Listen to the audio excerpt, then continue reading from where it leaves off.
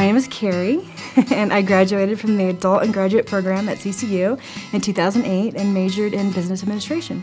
I work with UMB Financial Corporation in downtown Denver, and my current role is a senior treasury advisor. My job is to assist government, nonprofit, and commercial entities with their cash flow cycle, managing their receivables, payables, and everything in between so that they stay viable and in business.